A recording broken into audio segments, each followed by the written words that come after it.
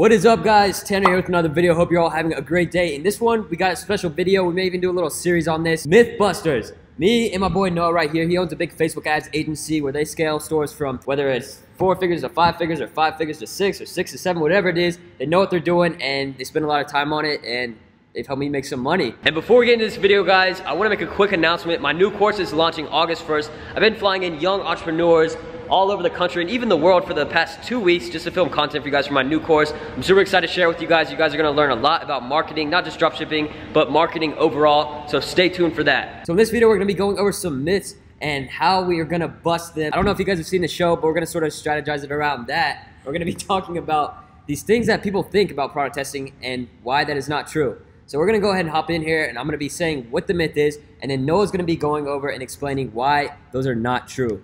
So the first one we got here is you need to build data in order to make sales or optimize for purchases on Facebook ads. So that is false, and I'm gonna let Noah give the reasoning for it. All right, so we're talking about optimizing for purchases. Like a lot of people talk about, you need to engage for, you need to optimize for engagements, video views, you know, when you're just starting out. And it's just never something that I've done.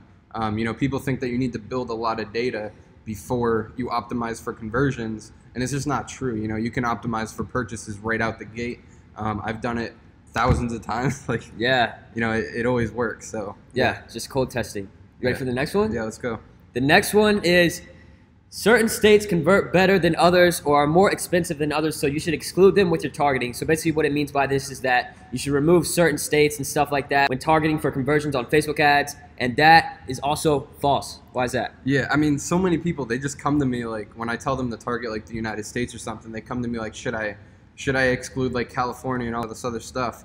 And it just doesn't, like, it doesn't resonate with me, because like I'm in so many different ad accounts with so many different products.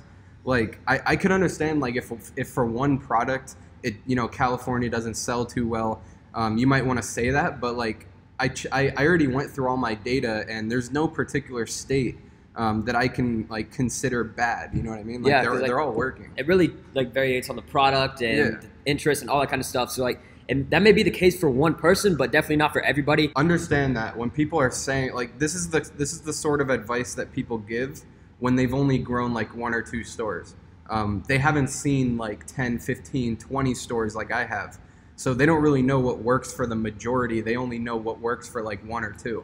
So yeah, you know, just target, like if you're targeting the US, like don't exclude certain states. Like it just doesn't make any sense. So the next one we have here says select people who live in this location. So when you're targeting the locations on Facebook ads, it'll say target people who live in this location or everybody in this location. And no one's gonna be given the reason why it is false that you need to select people who live in this location. Okay, so this is like more of a thing that it's just how I was taught. Like, it was just never that big enough of a concern for me to even like think about it. You know, a lot of people say that you should do people who live in this location, because I'm not going to fly to Europe and then ship something back to the United States. But like, this is just something that I've never done. The difference that it makes is not like, it's not even worth like clicking the button. You know what I mean? Like, it's not gonna like make your CPP go up. It's not a big deal. Yep. And plus, if your retargeting is on worldwide, which it should be, if they click the ad, you know, even if they are traveling, you can retarget them when they're back home. You know, so it's just, you know, I mean, just don't do it. Like, it doesn't make any sense. Yep. And the next one we have is you need to select Wi-Fi only. I see this one all the time with different people online saying you should only run ads when people are on Wi-Fi. So basically when you're going in and setting up the ad, you can select a button where it'll show only the ad to people when they're connected to Wi-Fi. And we're here to tell you why you should not do that. Look, this is controversial because it makes sense, right? Like, it makes sense. Somebody wouldn't want to buy something if they're just on data, which is like the cellular network on their phone. But like, listen, you're always trying to get data. If they're interested in the product, it doesn't matter if they're on cellular data or not. They're scrolling through Facebook. You know what I mean? Like, they're not going to scroll through Facebook if they're trying to save on their cellular device. You know what I mean? So yeah. And plus, if they do click that ad and they're just like, oh, I don't want to buy this because I'm not on Wi-Fi, which for some crazy reason, if somebody thinks that, you hit them later with the retargeting when they are on Wi-Fi. So it just doesn't make any sense to me. Always do that. Leave it unselected for Wi-Fi only, because you'll reach a lot more people and get more money. Yeah, more data. Yep. So. And the next one we have is when targeting worldwide, people tell you should exclude these specific countries here, which are third world countries. And this one is true. This is not a myth buster. This is a myth. I don't know what to call it, but this is actually one that is true. Yeah, I mean, this is something that I always do. Like when I'm doing product testing, I put it on worldwide, and a lot of people ask me for this list, so I put it on screen just for you. But yeah, I always exclude these. The reason is because these countries, and there's a couple others that I don't exclude because they don't usually target, but they'll drive like a ton of traffic, and they just don't convert. Like, you know, those questions that people are always asking, like, why do I have like 4,000 sales, but none of them purchase? Like, it's mostly because they didn't exclude these countries, you know, like they just put it on worldwide. And Facebook is smart. Like if you're optimizing for like link clicks and you drive an ad on worldwide, it's going to automatically show it to the people that are going to click the link for the cheapest, right?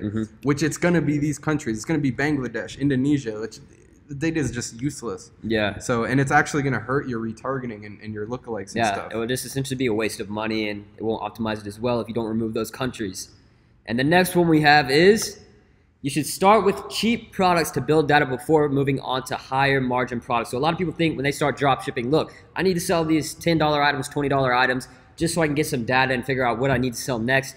But that is not the case. Selling higher ticket items is always the best way to go. Right, yeah. I just wanted to put this on this list because this actually used to be something that I used to follow. Like this was part of my strategy, you know, in the beginning of the year, like a little bit before then.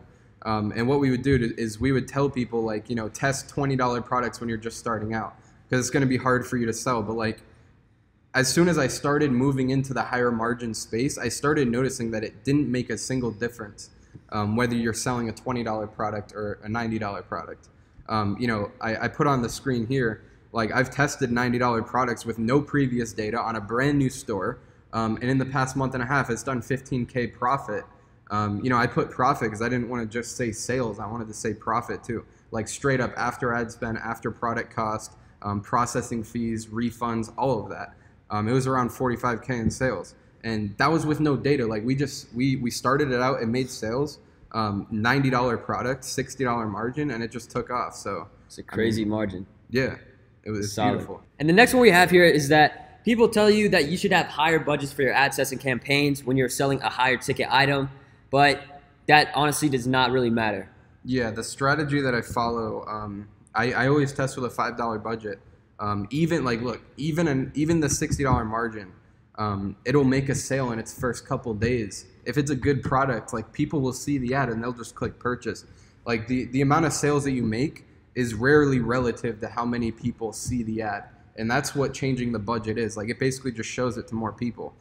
I mean, people raise the budgets to make sales quicker, but it doesn't mean that it's not going to sell at a $5 budget.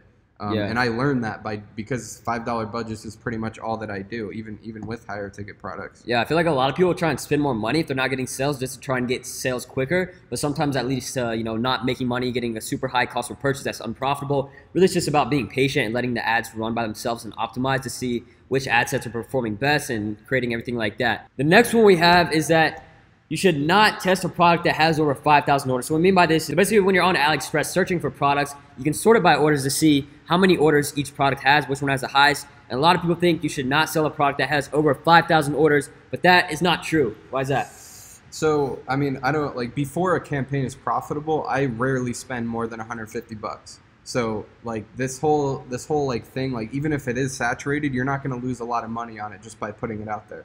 So now that we got that out of the way, I've had plenty of saturated products like go off and do multi-5 figures.